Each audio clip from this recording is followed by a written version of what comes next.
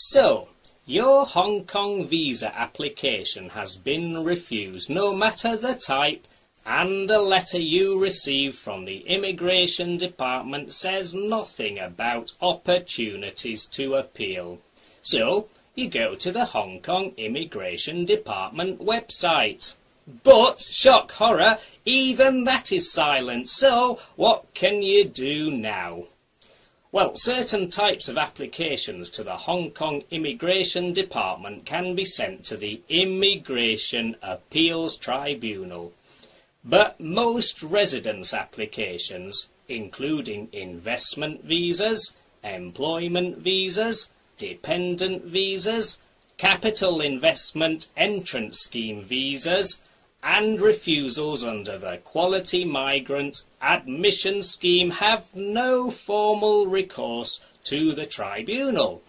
Instead, you have to make an application for a reconsideration of your denied application, or otherwise apply for the review of a decision of a public officer under Section 53 of the Immigration Ordinance.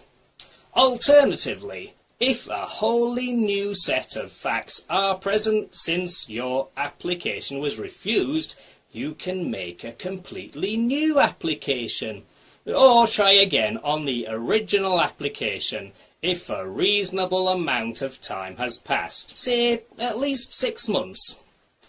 However, you need to be completely realistic. If the Hong Kong Immigration Department denies you a visa 3 times in succession, you're going to have to face a reality that your chances of securing residency in the HKSAR are very slim indeed. And maybe it's time to start packing your bags.